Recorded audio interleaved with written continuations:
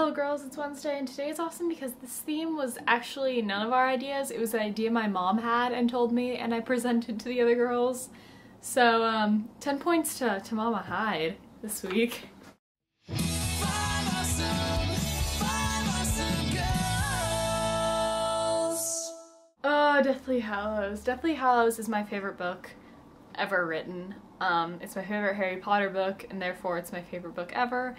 And I adore it so much. I have so many ideas in my head of how I want the film to look and all that sort of thing, but I know that they will never come to fruition because, you know, the films never look like the picture I have in my head, and that's fine, because I still love the films. I have my problems with a lot of them, such as the fact that Prisoner of Azkaban didn't even mention one of my favorite storylines in the entire series, which is the Marauder storyline.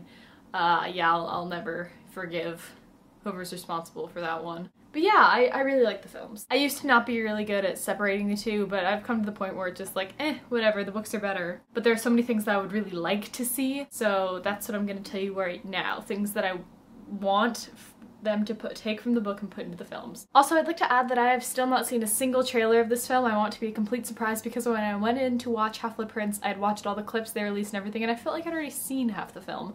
Or more than half, really. I'm just completely spoiler-free. I know nothing. Just putting that out there. This video will contain spoilers, by the way. Moment number 1 is when Ron and Hermione reunite after the Seven Harrys chapter, and they have the always the tone of surprise moment.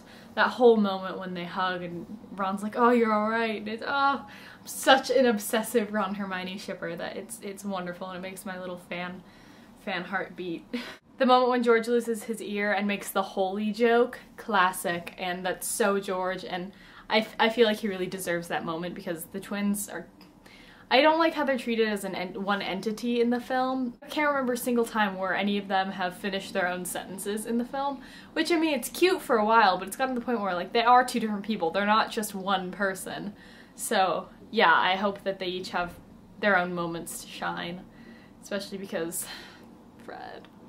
One of my favorite moments in the entire series is when Ron returns to Harry and Hermione and he says that Dumbledore must have always known he'd walk out on him or else he wouldn't have given him the Deluminator. And then Harry responds, no, he must have known you'd always want to come back. That's like the epitome of their friendship and it's so beautiful and I really hope that exchange is in the film. But for some reason I don't think it will be, but in my head it's really important and it's a really wonderful moment. A moment I always found really interesting in the book was Hermione's plan when they're at Xenophilius's to show Harry to the Death Eaters before apparating away. I hope they do that in the film because it's really one of those moments of Hermione's Gryffindor-ness, because it's a really clever idea but at the same time it's really brave. Like, she asked him right before, do you trust me? And I don't know, I thought that was a really cool idea and a really cool moment. And I hope they put that in the film. That moment, right after they get off the dragon, Ron makes a joke about how I think they might have seen them breaking into Hogwarts, and then they all start laughing and they can't stop laughing. Such a good moment. That's such a Ron, Harry, Hermione moment, and they really need to put that in the film or else I'll be really upset. And when it comes to the end of the book, I'm really picky about what I want to see in it. I want to see pretty much everything from the last, like, 4 chapters on in the film, especially the flaw in the plan. The flaw in the plan, as I've said many times before on various different outlets and conversations and things, is my favorite chapter, probably in literary history.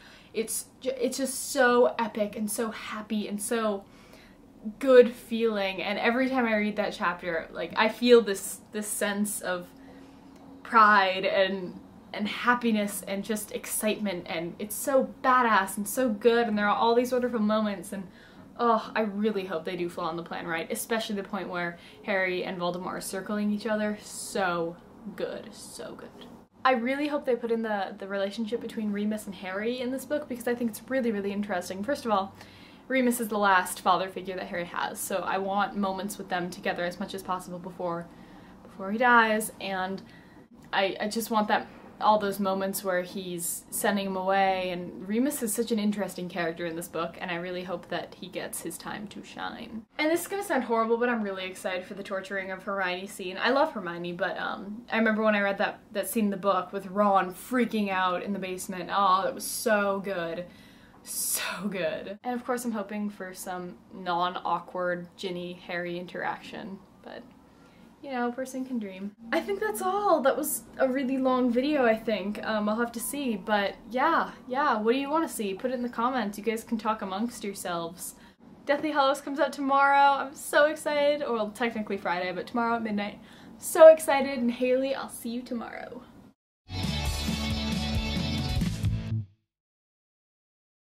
Of course, I forgot to mention one of the most important things I was supposed to talk about this week, which is the t-shirt. If you'd like to buy a t-shirt with Five Awesome Girls and Hogwarts and our heads, then you should consider clicking the link down here to buy it. I'm excited for it. I think it's pretty cool. I think it's awesome, actually, so check that out.